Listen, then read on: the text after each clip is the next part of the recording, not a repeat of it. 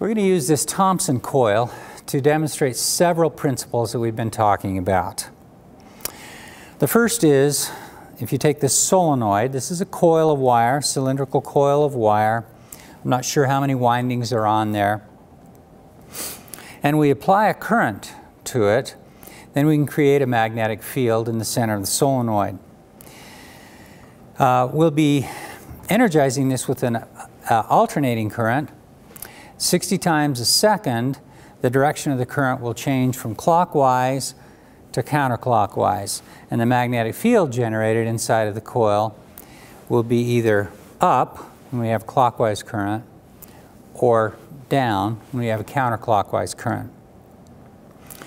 These rods here confine the magnetic field so that the magnetic field will extend beyond this inductor, and so that we'll be able to put a ring on here to experience a change in magnetic flux. Now what's going to happen here is the world according to this ring, he's going to see a magnetic field that's up, then down, alternating 60 times a second.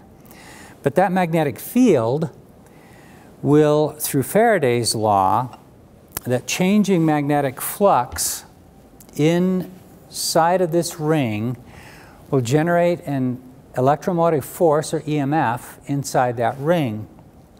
There's a 90-degree phase lag between the change in flux and the EMF in the ring. Then that EMF in this ring will generate a current in the ring. There's a 90-degree phase lag between these two as well. So the bottom line is, at the end of the day, we get a current in this ring that's been created by this changing magnetic flux through this through the ring. A current in a ring, if you think back to the 3rd grade when you wound a wire around a nail and magnetize the nail, anytime you have a current in a ring, you create a magnetic field in the ring. But because of the phase lag, the two 90-degree phase lags that we talked about before, the direction of the field in this coil will be exactly opposite the direction of the field in the produced by the Thompson coil itself. So what happens then is that we have North Pole against North Pole and a repulsive force on this ring, which allows you to levitate the ring. This is a steel ring. This is brass, a little bit better conductor, and aluminum, an even better conductor.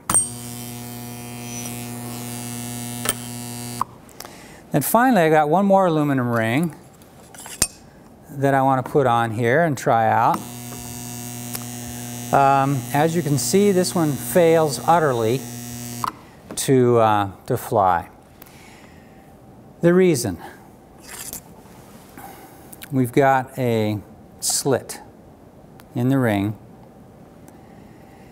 that prevents any current in the ring, and therefore prevents the magnetic force from pushing it up. That's the Thompson coil.